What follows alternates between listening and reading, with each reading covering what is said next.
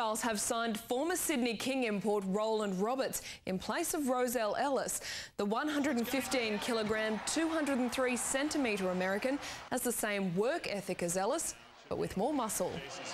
He's an excitement machine at times, but he certainly provides some weight which we can throw around and add a different element that we haven't had in the past. So I shoot a lot of flip shots, I get a lot of layups, I do things around the basket, and then I kick it off to my teammates for free. The 31-year-old is expected to form an aggressive offensive combination with Corey Williams, who Townsville will agree to terms with in coming days.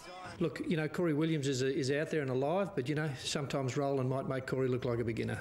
The Crocs have one more spot to fill, but have ruled out signing former NBA big man Luke Schenscher.